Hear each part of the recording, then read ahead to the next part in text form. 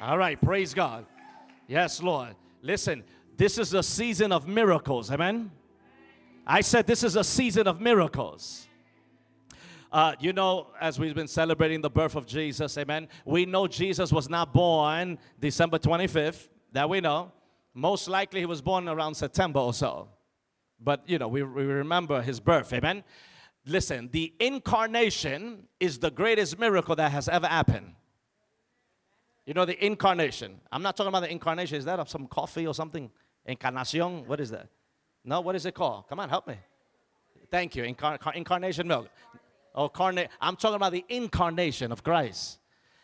God became man. Hello? That's the greatest miracle. That God became man. In 2 Timothy 3:16 says, great is the mystery of godliness. God was manifested in the flesh. I'll say it again, they didn't hear it. It said, great is the mystery of godliness. God was manifested in the flesh. So for the first time in history, God became man. Jesus always existed, but he took on the form of flesh 2,000 years ago. In the Old Testament, we had theophanies. Everyone say theophanies. Theophanies are appearances of God, where Jesus would appear, in the Old Testament, will appear to men. But he will come and he will go. He will make a manifestation, an appearance as the glory of God, and they will see him, but then he will leave. So, but 2,000 years ago, Jesus, for the first time, God took on flesh for the first time. Listen, when we talk about God becoming man, God is spirit, the Bible says. Okay? He doesn't have a physical body. He has a spiritual body. Now, because God has a spiritual body, it doesn't mean he's formless. Because people think of a spirit that has no form. No. Your spirit man on the inside of you has a form. How many ever seen the movie Ghost? With Whoopi and Patrick and Demi and all these people. What happened in that movie scene? You will see the spirit come out, right? Okay, but the spirit had a form, yes or no? It wasn't formless. Eyes, hands, feet. So God is spirit. The Bible says that they have seen God in vision. In the book of Revelation, John saw someone sitting on a throne. In the Old Testament, Daniel saw someone sitting on a throne. In Ezekiel, they said that they saw the throne room of God and God sitting. So God has a body, a spiritual body. Hands, feet, arms, and legs. Are you with me? Sitting on a throne. But 2,000 years ago, God became man. God took flesh for the first time 2,000 years ago. And that is the greatest miracle that ever happened. Not the creation of the heavens and the earth and the sea and all that is in it. The greatest miracle is that the unlimited God became a limited man. That the unseen God became the seen man, where you can see him. The invisible one became visible for the first time. And they saw him. The Word became flesh. John 1:14. The Word became flesh and dwelt how? Among us. And we beheld his glory. They saw his glory.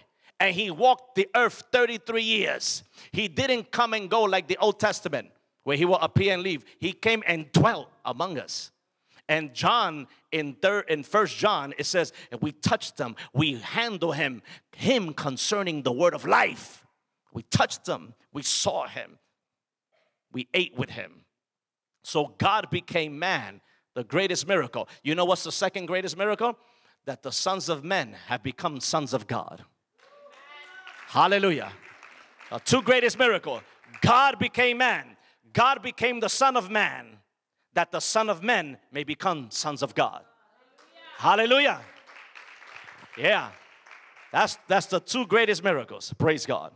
So in Isaiah chapter 7 verse 14, there's a prophecy by the prophet Isaiah. And he prophesies. This is 700 years before the birth of Christ on earth.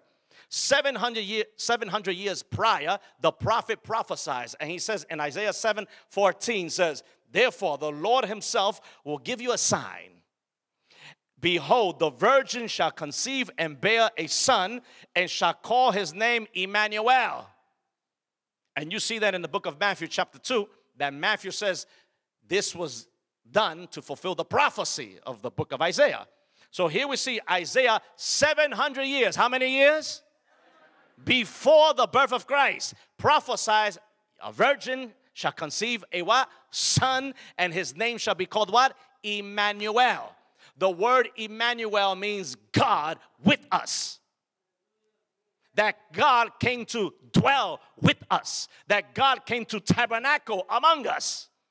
In the Old Testament, God will tabernacle amongst men. Moses builds the tabernacle, and God will come and dwell in that tabernacle. His glory would be manifested in that tabernacle. But it will come and it will what? Go. And here's the word, Emmanuel, God coming in the form of flesh and dwelling among us. Now, God dwelling among us or with us is awesome. It's powerful. But you know what's greater than that? God dwelling in us. In the old covenant, he dwelt with us. After the cross and the resurrection, God has come to live in us. Someone shout hallelujah. Which is greater, God dwelling with you or God dwelling in you? So he who was with us took permanent residence and dwelt in us. Hallelujah. I said hallelujah. You better think about that and meditate on that, because that's too big for your little brain. That the unlimited God dwells in limited man. You got to be kidding me. Flesh and bone, and this unlimited God dwells on the inside of us. Come on, you better think about that for a second. God dwells in you. I'll say it again. God dwells in you. I said God dwells in you. Lives in you permanently. Hallelujah. Not temporarily, permanently. Permanent residence on the inside of you and I, every believer. Not every person, every believer. For John chapter 1 says, as many as received him, to those people that received them, he gave them the right or the authority to become sons of God. To those who believe in his name. So those who believe in him and what he did on the cross and believe in his name, what happens? You become a son of God. God gives you the power to become sons of God. And what happens? When the day you receive Christ, hallelujah. Like my brother Christopher a couple of weeks ago.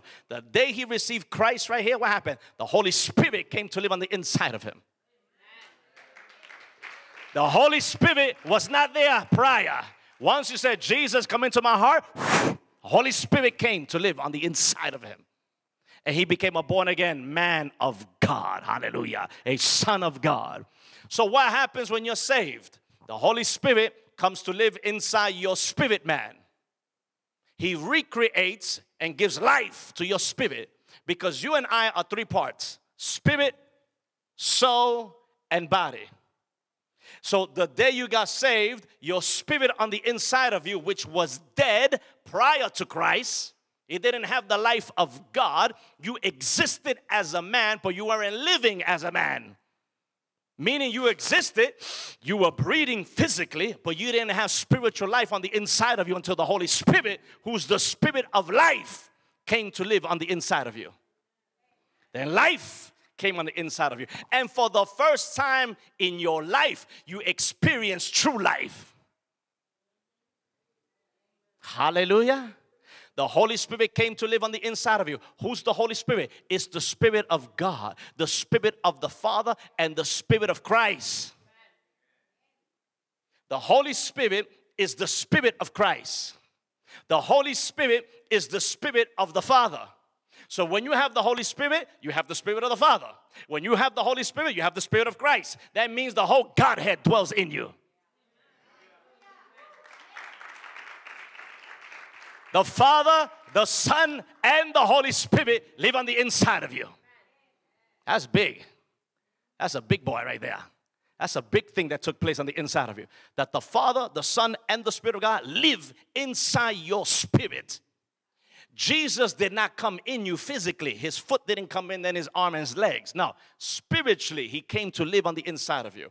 And the amazing thing is that he lives in every believer all at once and at the same time. Now, you try to figure that out with your little educated brain. You can't figure it out. These are spiritual matters, spiritual things. God, who's 3 in 1, is 1 in 3 also.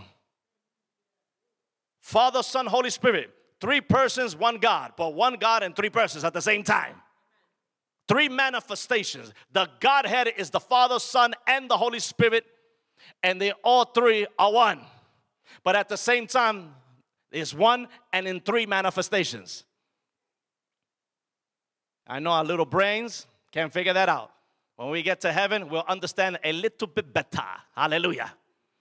Now, God with us, Emmanuel, he comes to dwell with us. But why? Because he was born to dwell with us. But he died to live in us. Jesus was born physically to dwell among us. But when he died on that cross and was raised from the dead, he told the apostles in John chapter 20, verse 22, receive the Holy Spirit. And he was warning them. He says, listen, I'm with you now, but later on I'm going to be in you. Prior to that, he was not in them. He was with them. But to have Jesus with you is one thing, but to have him in you is another thing. To have him in you is greater than just having him with you. Hallelujah. Now, so Emmanuel comes down. God with us. God with man to take permanent residence on the inside of you. Hallelujah. Now, in Galatians 2:20, Paul says, I have been crucified with Christ. It is no longer I who live, but Christ who lives in me. So Paul makes the declaration, Christ lives in me. Now, it's not just some religious saying. Jesus actually lives in you. Think about that. That the Son of God lives in you. In 2 Corinthians 13:15, he says, do you not yourselves know that Jesus Christ is in you? He's telling the Corinthian church, come on guys, live up to the standard of God. Jesus Christ lives in you. He's reminding them, don't forget who's on the inside of you. God is in you. So when you're thinking about going to drink, remember Jesus is in you. When you're thinking about doing some sexual immorality, remember Jesus is in you. Hello? Am I getting some people's attention now? Hallelujah. Remember Jesus is in you. You can't understand it here. You need revelation to understand it here. The Holy Spirit will reveal these truths to us. In 1 Corinthians 6:19, he says, oh, do you not know that your body is the temple of the Holy Spirit? So your body is the temple where the Spirit of God dwells. Listen, the Jewish people have not been able to worship in the temple for 2,000 years. Remember when Jesus would enter the temple 2,000 years ago? That temple doesn't exist anymore. It was completely destroyed and burned in 70 AD by the Romans. That's why the Jewish people are not worshiping in one temple no more. They have synagogues, but there's no animal sacrificial system anymore because there's no temple. There's plans to rebuild that temple. And they've been having those plans for many years. But Paul's talking about, forget about a building, brother. God lives in you. You are the temple. And anywhere you go, God goes. Hello? I said wherever you go, God goes. When Millie prayed that prayer in that home, what happened? God was there. God was there because God was in her and God manifested himself to the people that were there. Amen? So you are the temple of God. You are the carrier of the glory of God. Wherever you go, the glory goes. Amen? Now, in Colossians chapter 1, and I want you to read that for yourself now. Colossians chapter 1. Are you guys enjoying this? Am I going too fast? Okay. Colossians chapter 1. Thank you, Jesus. How many want to be transformed? Some people only. I say, how many want to be transformed? We go from faith to faith, from glory to glory, from grace to grace. one level to another level. Ain't you tired of being on the same level? We want to grow to another level, amen? Now, Colossians chapter 1 verse 26, it says, the mystery which has been hidden from ages and from generations, but now has been revealed to his saints. So there was a mystery that was hidden. Now, God doesn't hide things from you. God hides things for you. Are you with me? So this mystery that Jew and Gentile were called to be saved was hidden. The Jewish people thought salvation was only for them. Though the prophets were declaring that Gentiles were going to come, they couldn't see that truth. They thought salvation was only for the Jew, but then by the Holy Spirit and through the preaching of the apostles, the revelation came. Wow, salvation is for the Gentiles, for the Dominicano, for the Puerto Rican, for the Cubano, for the Colombian, for the African, for the Asian. The gospel is for everyone, and God wants to dwell in every man from every nation and every tribe. So this mystery was hidden, and it was revealed by the Spirit through preaching. And what happens? God revealed this. Verse 27. To them God willed or desire to make known what are the riches of the glory of this mystery among the Gentiles, which is what? Christ in you, the hope of glory.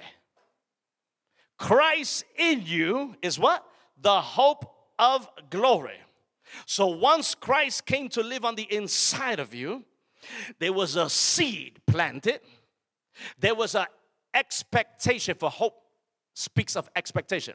There was an expectation of living a life of glory. Are you with me?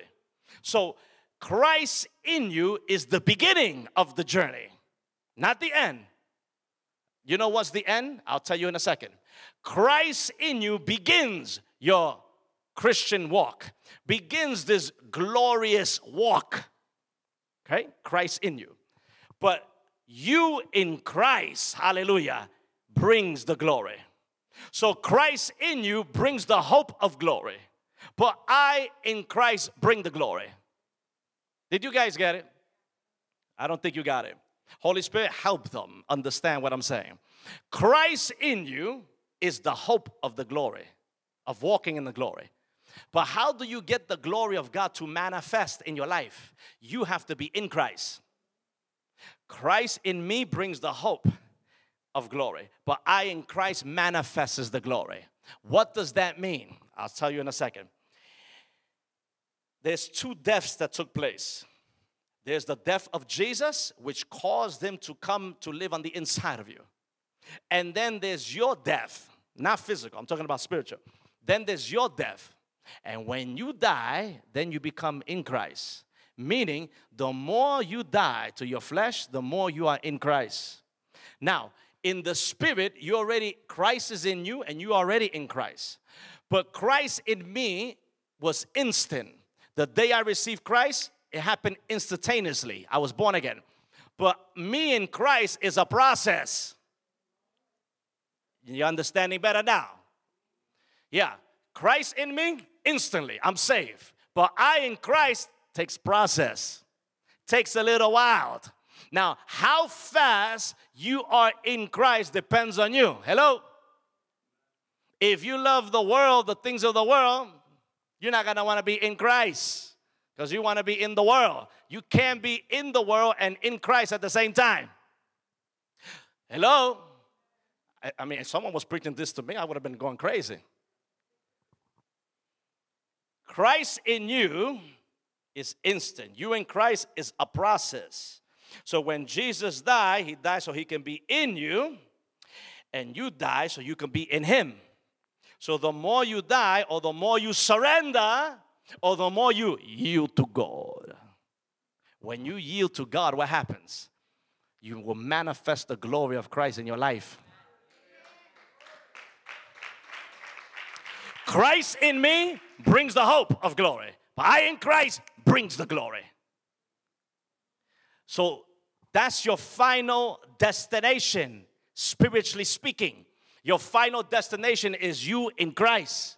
Because he's in you 100%, but you are not in him 100% because you haven't yielded 100% yet. That's good stuff right there. That's too much filet mignon, I think, for you this afternoon. You ate too much for Christmas. These concepts, people say, yeah, I know. You don't know nothing. You only know, I'm not saying to you that you don't know nothing. What I'm saying is people think that head knowledge is going to transform. The head knowledge don't transform you. You don't say, I heard that before. Yeah, but I don't see no transformation in you. So there's no revelation. Revelation brings transformation. So you in Christ will bring the glory of God, and that's process. And how fast you yield and how fast you surrender, how fast you trust God, that's how fast you will be in Christ. So that's your destination. My destination is I in Christ. That you be like Paul said, I no longer live. Christ lives in me. What he was saying was, I don't do what I want to do no more. I don't move wherever I want to move anymore. I only move and do and say what he tells me to do and say. Are you with me? That's a life that's totally surrendered to Jesus. And God's people said. And if people in this house, at Fire at the Altar, and other people in other churches, if they yield to Christ Jesus, they will be manifesting the glory. And that's what's going to happen. We are in the end times where the true bride is arising. Now, this bride is not here for their own plans and purposes. This bride has recognized and understand that they are here for the prophetic purposes of God. When you come to the revelation, oh, I'm not born for myself. I'm born to walk with Jesus. I didn't know that. Once you come to that revelation, then everything you do now has to do about him. It's for him. You were created for his glory. You were not created for your own glory. For by him, all things were made. They were made by him, through him, and for him. You and I were made for who? For him. For him. So my destination is I in Christ. Christ in me, instant. I in Christ, process. Takes time. As I yield, the more I say no to my flesh, the more I say no to my will, and I say yes to God's will, his will becomes my will. And when his will becomes my will, not just one day that you obey, this is constant. You constantly die to self. Jesus died one time forever, but you have to continually die. Paul said this, I die weekly. I die monthly. I die yearly. What did he say? I die how many times? Every day, daily. Because every day you got to say no to the flesh. Because your flesh wants to pull one way, but your spirit inside wants to go the other way. And Paul says, I find a war happening on the inside of me. One wants to pull this way, and the other wants to pull that way. And you are the one in the middle. Your soul decides who you're going to yield to. You're going to yield to your flesh, or you're going to yield to God. If you yield to God, you're going to walk in the glory of God. Some people are not interested in walking in glory. That's the problem here. You are satisfied with a mediocre, weakless, and powerless life. I'm not. I want more. Not more of God, because we have all of God already. I want more to give myself more to God. Right? It's not, Lord, give me more. Lord, I already came in 100% inside of you. But you haven't yielded 100% to me. Am I speaking, or the Holy Ghost speaking this afternoon? God is saying this afternoon, you have to yield to God more than what you've been yielding to. More than what you have been yielding. Don't let fear hold you back from yielding to God. Yield to God. You're in the safest hands of the universe. Are you with me? Now, don't yield to man, yield to God. When the Lord appeared to me and told me, yield to God, he said yield to him. He didn't say go yield to a man or yield to some woman or whatever. He said yield to God, yield to me. And if you and I will yield to God 100%, what will God do with us? What type of glorious life will we live if we yield to God 100%? Hallelujah. But you have to have vision. Everyone say vision. What's your vision? Oh, I want to have a nice little life, car and a house. That's a cheap life, weak life. House, car. I could live in the flesh and get that. Hello? I see all these rock star, movie star. They got all that in the flesh. That's cheap riches. There's a greater riches that we have to obtain. Hallelujah. How many are hungry for the greater riches? The greater riches is the glory of God. Hallelujah. So that's what, as we enter in 2022, we better be hungry for the glory. Hungry to walk in His glory. Jesus died. Jesus said this in John 17. I pray that the glory that you have given me, I give it to them, He said. Jesus wants you walking in the glory that He walked in. But you can't walk in His glory if you are not in Him. If you haven't surrendered or yielded to Him. Are you with me? The Bible says God will not share His glory. But when He's talking about God will not share His glory, meaning that you're not going to get the credit. But God wants you to participate in His glory. The Bible says in 2 Peter that we are partakers of the divine nature. Hallelujah. Yeah, once you got saved, you became a partaker, meaning you have taken part of the divine nature of God. Thank you, Jesus. How many are hungry for the presence of the Lord? How many are hungry for the anointing of the Lord? So Christ in me is the beginning of the journey. Hallelujah. I'm just going to keep moving through here. If you go to John chapter 14, verse 17, the Bible declares this. This is Jesus speaking to the disciples. And He says in verse 16, John 14, 16, and I'm done with this. And I will pray the Father, and He will give you another helper, that He may abide with you forever. That He may abide with you forever. The Spirit of truth, whom the world cannot receive, because it neither sees Him nor knows Him, but you know Him, for He dwells with you and will be in you. So Jesus was speaking to the disciples that were in front of His face. He says, I'm going to pray that the Father send you the Holy Spirit. I'm going to pray, but He's with you now. What do you mean He was with them? Because the Spirit of God was in Jesus. And as long as you were next to Jesus, the Holy Spirit was with you because the Spirit of God was in Christ. But Jesus said, I'm going to pray when I leave the earth, physically, Jesus was saying, when I die, I'm with you, but I'm going to come and live on the inside of you. He who is with you shall be in you. And that's exactly what happened. He left the earth and He came back to be in them by the Spirit of the Lord. So, what am I saying with all this? Christ in you, the hope of glory. Everything you need to live a successful, powerful Christian life has already been deposited on the inside of you. The same way Jesus became flesh, became a seed in the womb of Mary, Jesus physically had to grow in Mary's womb, correct? He had to grow in order to come forth and be born. The same way, spiritually speaking, when Christ came to live on the inside of you as a seed, it's not supposed to stay as a seed. It's supposed to grow and develop. And you're supposed to grow spiritually. And Christ, the Apostle Paul said, that Christ may be formed in you. That you disappear and it's only Christ. Are you with me? That's the whole goal. Christ in me and I in Christ.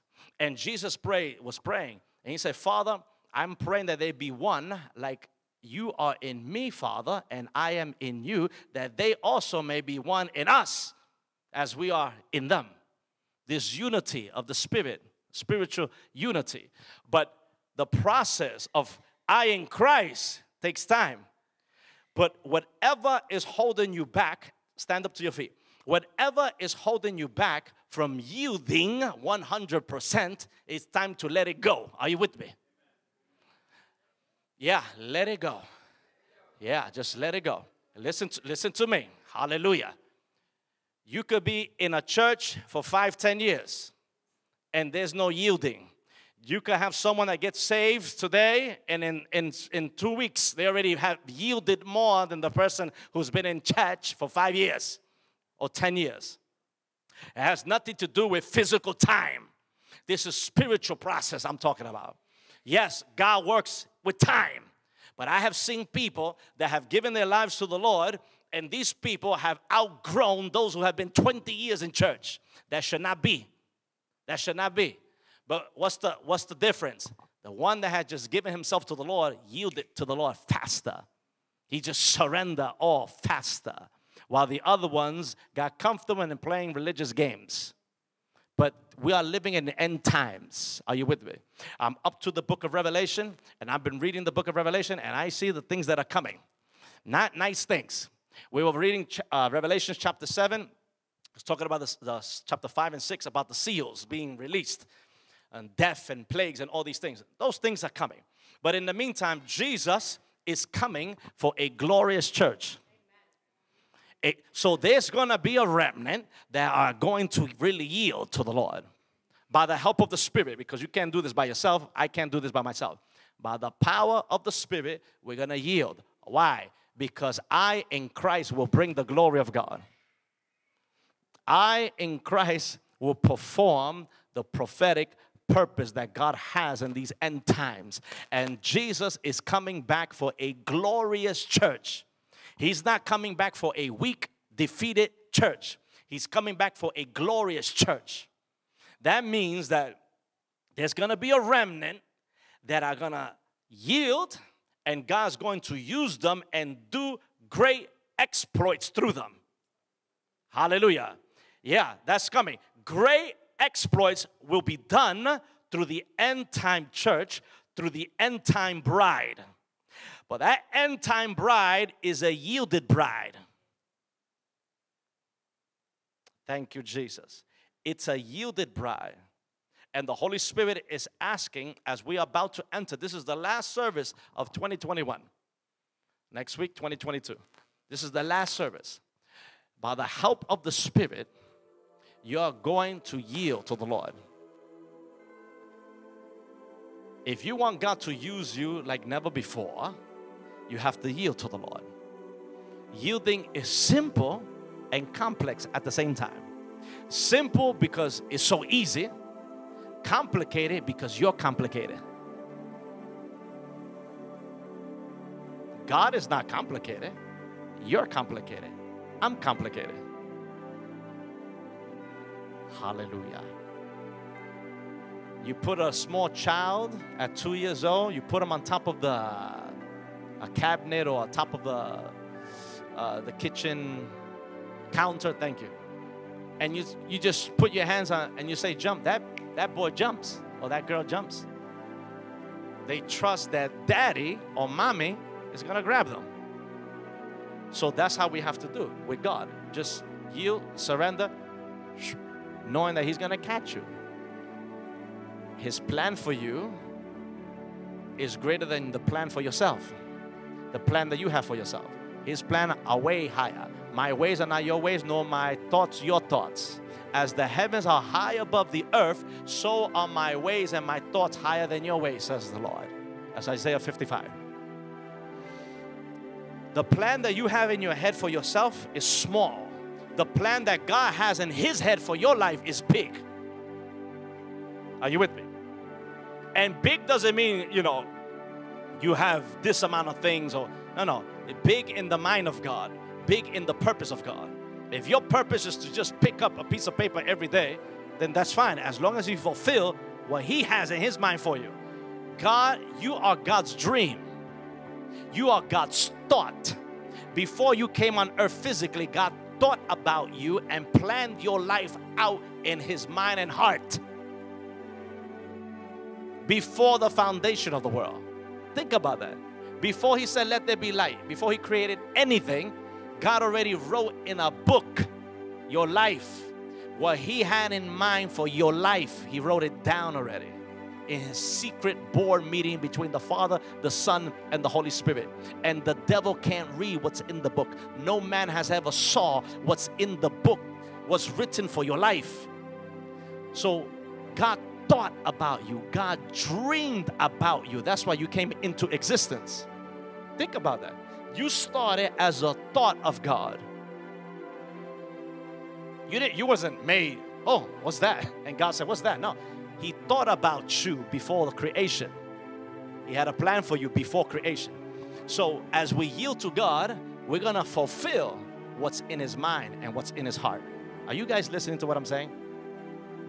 You're going to fulfill what's in His mind and what's in His heart as you yield.